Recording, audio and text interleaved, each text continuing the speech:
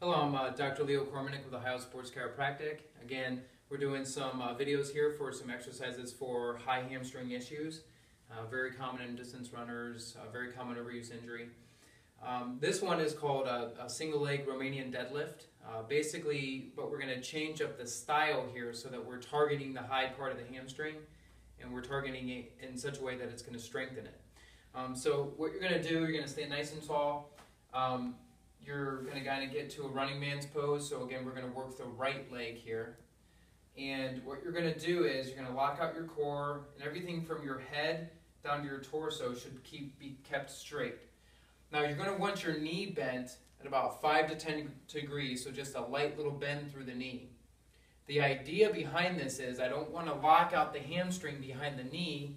I want to lock out the hamstring at the high part of the hip. I'm more focused on hip flexion forward rather than through the knee. So you want a slight little bend through the knee to mimic landing with running. Okay? So when you're here in this position, what you're going to do is you're going to slowly elongate the tendon by keeping the knee bent, but slowly dropping down to hip flexion, and like this. And when you get kind of far out, you can reach out your arms to add a little bit more resistance and to help with counterbalance. And then you're going to return back a little faster. All right?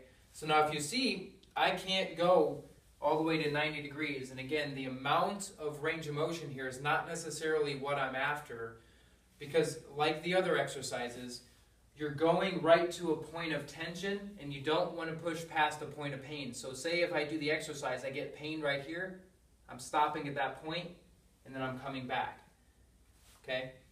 Now, again, to reiterate before I should demonstrate it again, the point here is a long, sustained hold on the tendon, so the slower you go into forward flexion through the hip, the more you're going to really target the hamstring tendon. Okay, so it's not about going here quick and then returning. The speed of this is really the speed is really the importance of this.